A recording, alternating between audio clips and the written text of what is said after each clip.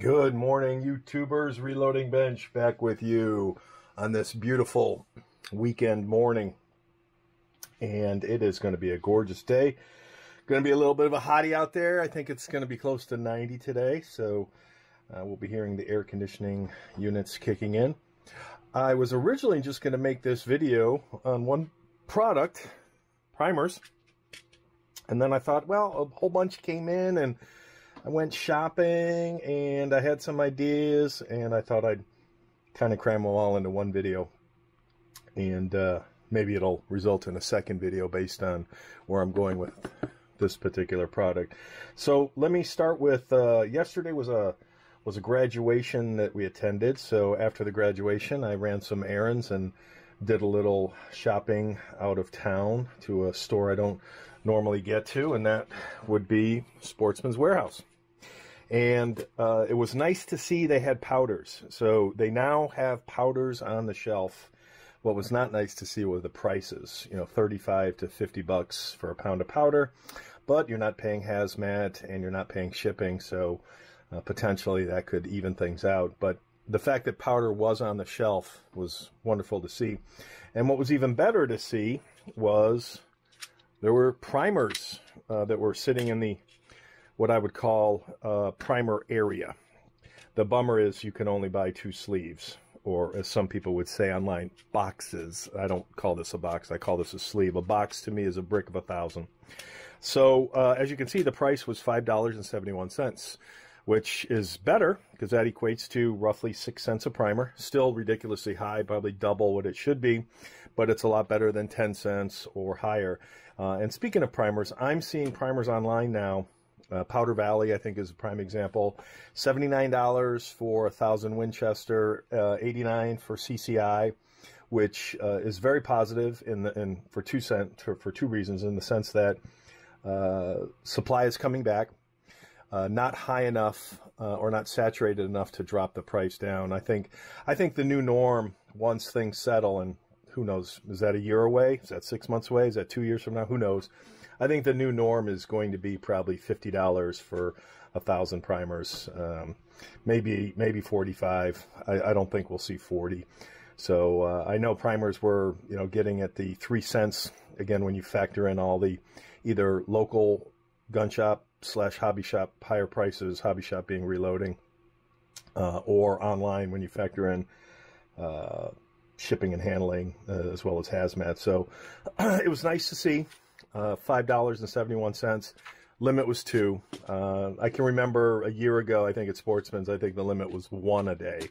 So we're getting better, but we're not quite there. I don't ever recall using Remington small pistols, so I'll give them a shot and see what's up. So while I was at Sportsman's Warehouse, I saw this, and I thought, okay, this is in, I think I opened it to take a peek at it. And then messed up the label. But this is in 6.5 millimeter Creedmoor. I do not have a overall length cartridge gauge, case gauge for chamber gauge for 6.5 millimeter Creedmoor. My first thought was, oh, it's brass, but it's not brass. If I was buying new case gauges, and this is why I keep desiccant in with my case gauges, I don't care how much I oil these things, you will see, I don't know if the camera's picking that up, but they will begin to rust. Again, I don't care how much I oil, how many desiccant packs are in here to deal with moisture. It just doesn't matter. I think they help, but they don't prevent. So if I was going to buy a case gauge today, I've never had titanium nitride, which is what this is coated in. So you've got, it looks like a bluing on the inside, as opposed to, just bare steel. And then you've got a titanium nitride coating on the outside. So I've never had this type of case gauge, so I thought I'd give it a try. It was reasonably priced, same price at Sportsman's Warehouse as it was online, which I think is cool, because I think Sportsman's Warehouse and a lot of other places are finally waking up to the fact that people are going to shop for low cost. So, you know, if you carry it in the store and you're not reasonable in your pricing, people are just going to go online. So this was the exact same price, say on the Rainforest or Midway. So I decided, all right, I'll pick it up, give it a try, see how it functions. So if I was to buy, and again, not knowing how this operates, thinking it was brass, meaning how it stands up over time. I know how it operates. You drop the case in there. I would only buy brass. I would pay the extra money. I think Ellie Wilson is now doing a line of brass. I would pay the premium for brass to eliminate the concern for the rusting factor that is going to happen over time. It's just going to happen. I don't care how diligent you are with your prevention. It's going to happen. It's just that simple. So I was also thinking of trying something different, because as you can see, I use old Lee cases to stack stuff in on my bench shelves. I was also thinking of a new idea that, you know, every time I have to break out a particular case gauge, I go and I look for it. And I have 3 or 4 of these that I find my case gauges in. Maybe it makes sense, and this is 223. I don't know where my, actually, you know what I do? Since this is 6.5 Creedmoor, half a dozen of one, 6 of another. This is 223. So we'll do it with this. I would do the same thing with the Creedmoor. So, actually, no, this is not 223. This is, I think this is 223. Yeah, here's my 223. So my thought was, do a little combining. Does it make sense to keep the case gauge with the actual die set? So I'm gonna try that. I don't think there's room enough underneath. And again, depending on the size of the case gauge, this may not work. So this idea may only be valid for some case gauges. But it frees up room in other areas for potentially dumping a case gauge that won't fit. So maybe not. We'll see how it works. So that's that. All right, we're done with primers. We're done with case gauge. They had Hoppy's oil for same price as online. I picked one up because I love using my little, and I've lost the red rubber top here, but I love using this particular dispenser for tight to reach places, because this big old thing just doesn't do it, even though it's a tiny hole. Too much gets out. This is a more accurate and precise method for me and my uses, I guess. So that was another pickup. And then I think that's all for the, is that everything for Sportsman's? Yeah, it wasn't a big Sportsman's Day in terms of expense or items, but just a couple of things. And then when I came home, this was waiting for me. So I had ordered this a while back.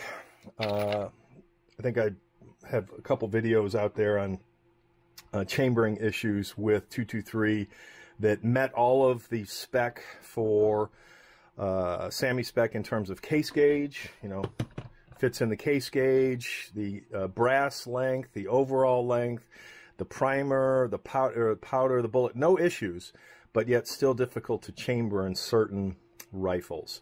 And we went out shooting a while back, and that's what kind of initiated this. Was I had 2 different rifles. One was a Ruger #1. For those of you familiar with that particular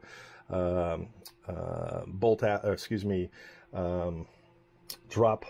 Gosh, it's escaping me what it's called now in terms of how the case and the equivalent of the bolt are set. I want to say rolling / dropping bolt.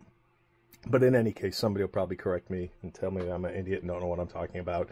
But the Ruger #1, these fed perfectly, no issue whatsoever. The bolt action Remington 700, some of these were tight, like tight as in almost couldn't get the bolt to close. So the fact that they meet spec and certain rifles are having more challenges, and more specifically from memory, the Henry lever action, I decided to pick up from RCBS a small base sizer, which actually sizes the base smaller than Sammy spec. So we are going to take this die and set it up. I saw these at Sportsman's Warehouse again as well. This was from my iron press purchase, my pickup, my iron press. And if you recall, it had two of these. It was a 3-pack. One of them was used for the powder measure, or I used one of them for the powder measure, and then I used one for 9mm. And I'm going to use this remaining bushing for this 223 small base and try these out in, and that's what may or may not make a second video. So the next video, if there is one, will be me setting this up in the iron press with the last bushing from the iron press purchase. And the bushings that were at Sportsman's Warehouse now are a 2-pack for $17, not a 3-pack. So I don't know if 3-pack is still a thing or a 2-pack is the new 3-pack because of shrinkflation. Who knows? But in any case, I'm going to give this a try. And this is a steel die that was produced in late 2022, so relatively new. And that's kind of cool. So I said, if you've watched any of my other videos, especially on the green machines, RCBS used to stamp the year on the top of the die. And it looks like now you've got the identification RCBS 223 Remington, and then SB small base, and then it has 22. So that 22 corresponds with the year that it was produced. So they're still marking their dies, they're just marking them in different places apparently. So that's that. And that's about it for now until I set this up and have this working for the 223 for small base resizing, which then means I would bust out my Hornady Case Prep Center to trim, chamfer, and deburr to get them down to the exact size that I need. And maybe I'll show that as well, because